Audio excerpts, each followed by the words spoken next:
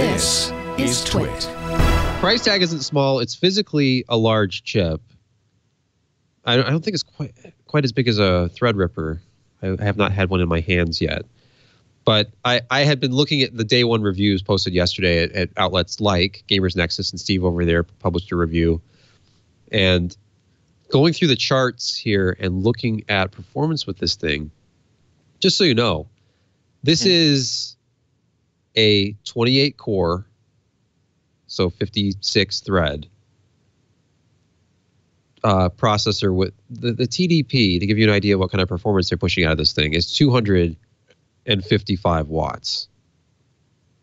And it can turbo up to 4.3 gigahertz. And this is an unlocked processor too. So just imagine what kind of cooling solution. Well, there's actually a custom cooling solution to develop with Asetek that's available. But the performance of this thing, and I'm thinking, okay, 28 watts, or 28 cores, excuse me.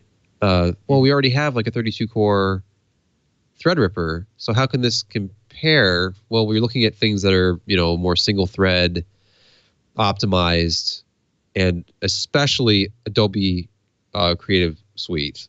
Like if you look at Adobe, like Premiere Pro CC 2019, he has a benchmark here, and it's very impressive performance. We're talking about double the performance, like half the rendering time compared to that Threadripper, the 2990WX.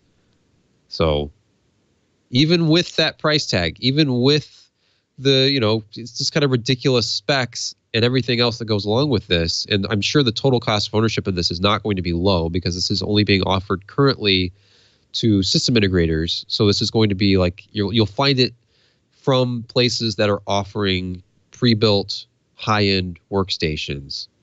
But to get this level of performance, especially if you live inside of Adobe CC, if you dependent on workload, of course, because there are certain workloads where you just want more cores, and that's where Threadripper has a huge advantage, because we're talking like the high-end Threadripper part is only like $1,729 when I looked last night on Amazon. So, this is almost twice as much money, and we don't even know what motherboard pricing will be like. And there's only one cooler so far that's even designed to work with this new platform, which itself is $400 at retail. So this is not cheap, but it really comes down to like how valuable is your time, and if the workload makes sense, then this starts to look really attractive. I know that Steve over at Gamers Nexus, his conclusion kind of ended with, if he can find the budget for it, he wants one of these for their work because of what it would do to speed up their rendering times and that sort of thing. So it's just a big, extreme high performance monstrosity of a workstation processor, and I find this kind of stuff fascinating. Like where some people might be like turned off by like the TDP, I'm just like, whoa, 255 watts from a CPU. That's like a GPU. Imagine the coolers. I know. The cooler is really impressive. I did a news post for this last night, but I was looking at the Asetek website, and that is a thick radiator. I don't think I've ever seen a bigger one outside of like a vehicle.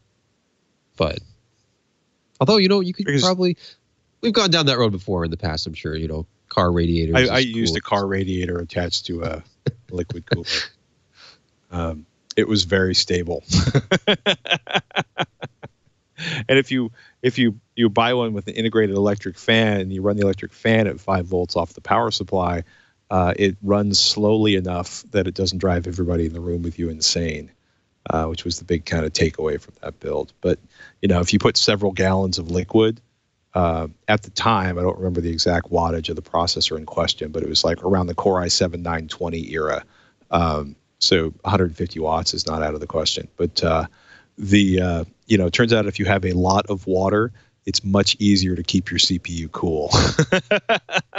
That's the big thing too. Like, forget about, there's a lot of like the fan size, the size of the radiator. Really, a lot of these closed loop all-in-one solutions, and I've tested quite a few of them over the last few years.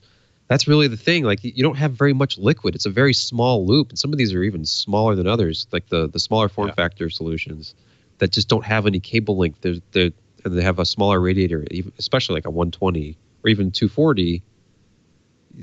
At some point, you reach this temperature to the liquid itself. It can no longer be effectively cooled going through the radiator, and then you're in trouble. So this clearly has the capacity to cool. I mean, the cooler itself can handle 500 watts. So there's some headroom there for some overclocking. If you fancy overclocking your $3,000 workstation processor, and by the way, the $3,000 price tag is if you buy 1,000 units. So who knows what it would be if it was offered to the public. I would assume probably a little north of several that. dollars more. Yeah, just a few dollars more.